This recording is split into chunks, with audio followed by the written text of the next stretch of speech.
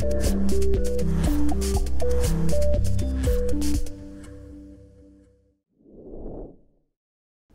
and welcome to the show. Today we're going to be enjoying this Cafe Femenino coffee. I have from them a Peru and a Mexican coffee. Now, Cafe Femenino is a program that I featured in the latest issue of Extracted magazine. I'll link to that issue below so you can check it out. But Cafe Femenino works to empower women in coffee, especially women farmers. There are many challenges presented to women in coffee, especially those who work and live in producing countries. It's rarely the case that women ever get recognized for their work, much less actually own the land that they're farming or can lay claim to that production or anything like that. I've written all about it in the latest issue, so I don't want to dive too much into it in this video. Again, I'll link to that below.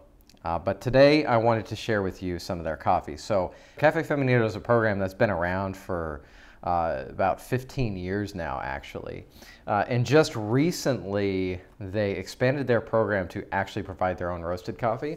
So the way they worked before is they've been working in production regions, empowering women producing coffee. In order to be in this program as a coffee grower, you have to be a woman who owns a coffee farm.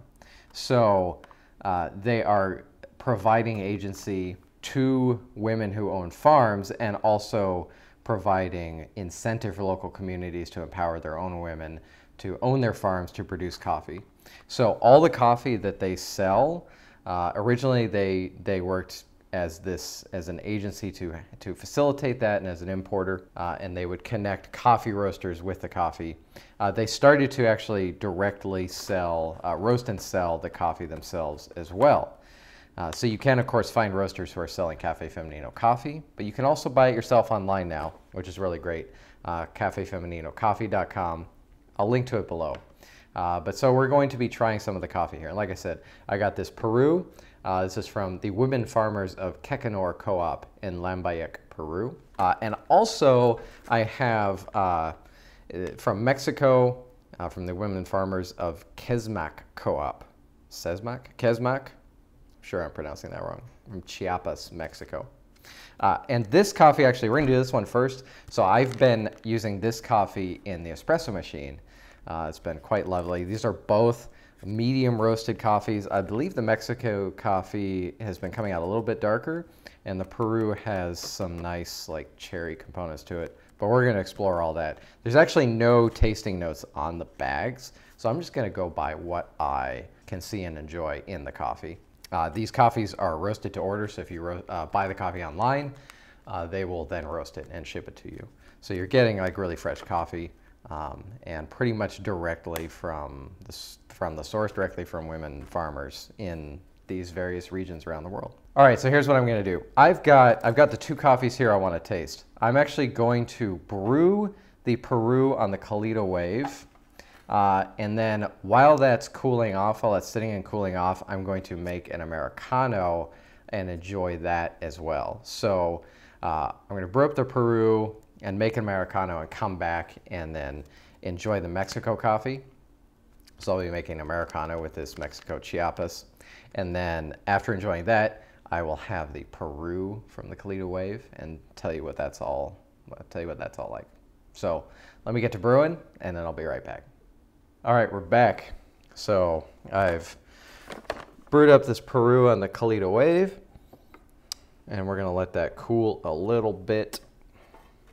And I've also made a lovely Americano with this Mexico Chiapas. I'll link to both these coffees separately. Again, you can buy them directly on the website, but I'm gonna go ahead and dive in here. I'm not doing my usual coffee bean / ground smell with this one. I've actually have it all like in the espresso machine right now, so oh, that's quite lovely. Interesting. It's my first impression of this is like a hot cocoa, and likely a lot of that is you might be able to see here. So I actually did this if we want to be technically correct about the terms for drinks, this is more like a long black. The distinction between those is silly.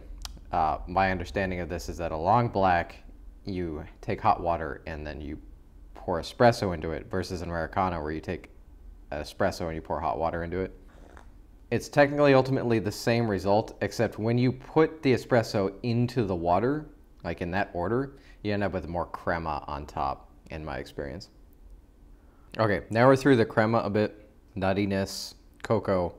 There's a lot of cocoa. This is a medium roast, so I can taste the like the roastiness a little bit, but it's actually quite pleasant on this. There's no like carbon or char or anything like that.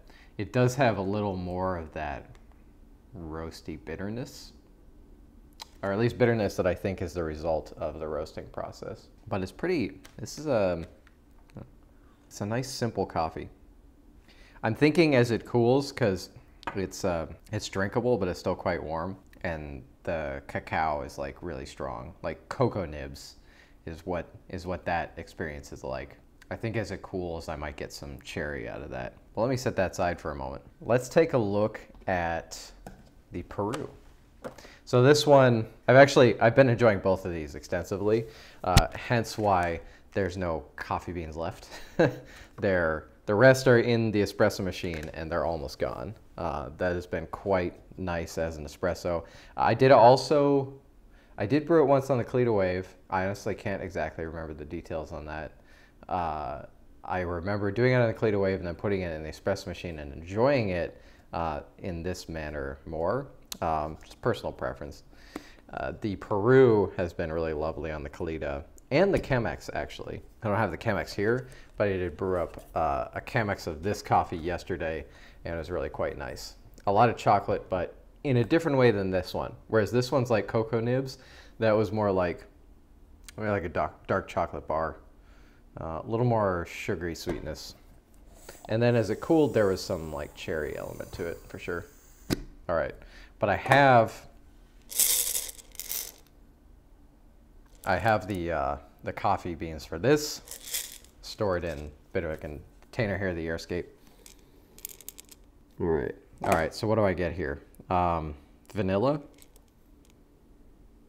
There's smells like vanilla, like the liquid vanilla that you add to baking. It has that kind of smell to it. There's a subtle sugary sweetness. I'm not sure I'd say there's chocolate on here. It's actually quite, there's some fruit in here as well. For a moment I wanted to say plantains, but it's more of a, I think it's more of a berry fruit, but it's not overt the way that comes across. This like, wow, it's really lovely and complex, the aroma of this coffee, honestly. It's hard to like sit here and put names to all the smells. I can just, as I smell the coffee, I can feel my mind like kind of dancing amongst the different aromas in a pretty intriguing way. Sugary sweetness, a little bit of fruit. There's no nuttiness, bit of vanilla. I'm actually looking for chocolate because I know I've tasted that on the brew. So I want to find it in here, but I don't see it in the aroma. All right, how about we go ahead and dive into the brew. Since I brewed this up on the Kalita Wave, the Kalita should bring out as much of the rich sweetness as we can with this kind of brewing method. Golly, what is that? It's almost a melon, but it's richer. Now you know what? I want to say it's like a fluffy sweet bread, but not really like bread. More like fruit and almost meaty in a quality. Interesting. All right, I'm not sure this is cooled off enough, but we're gonna try it anyways. Yeah, there's the dark chocolate in the taste of it. So naturally, just from a experience of the drink perspective, these two are going to be vastly different because as an espresso, even though it's in water, as an espresso, there's a lot of oils like concentrated in here, whereas the paper filter in this would have taken them more out. So this is a crisper brew just on a baseline, but this makes a really nice balanced brewed coffee. I do get some of the roastiness from the roasting process. Again, just like similar to the Mexico roastiness, it's not, there's no char. It's a pleasant roastiness. If you like a more of a roasted coffee, if you like that kind of flavor, that kind of like bitterness level that comes from the roasting process, then this is definitely the kind of coffee you'd really enjoy. I can sense the sweetness on here, but it's a little subtle. Like this is, as far as like dark chocolates go, it's more on the darker side. I feel like there's a juiciness to it. I think that's what it is. I feel like there's a sense of berry or some kind of fruit in here, but it's really hard to pinpoint taste-wise, and I think it's just coming across as juicy. Really nice. Okay, so I think I can ramble on a bit more about those. Maybe I'll jump back into this once more really quick. This is cooled off. Of course, I've been tasting that, but oh, it's interesting. Maybe it's because I'm drinking this, but now this is more like milk chocolate than cocoa nibs. I think also like the stark difference in the fact that, and this is espresso, lots of oil, so it's thicker, and I think it can get that kind of like milk-like quality to it without having any milk in it. I definitely get a bit of cherry fruit on here, just a little bit. You know, I'm wondering about this because I said in the aroma there was vanilla, so I just want to take one more stab at this guy, see what I can uncover here. Vanilla, I feel, is a really hard taste to discern in coffee. It's quite delicate. Oh man, the juiciness of this. Yeah, I don't know. I might be able to see vanilla if I really dig at it, but it's a hard one. Quite lovely. Dark chocolate, cherry juice, good level of sweetness, a little bit of roastiness. Very nice. All right, I'll link to these coffees below. Cafe Femenino Coffee.com. So I'll link to these below, as well as the issue where I talk all about the program that they are doing, the Cafe Femenino program, so you can read all about that. If you have any questions about these coffees, what I'm doing here, anything like that, please leave your comments below. Always happy to talk coffee. Thank you so much for watching, and I'll see you in the next one.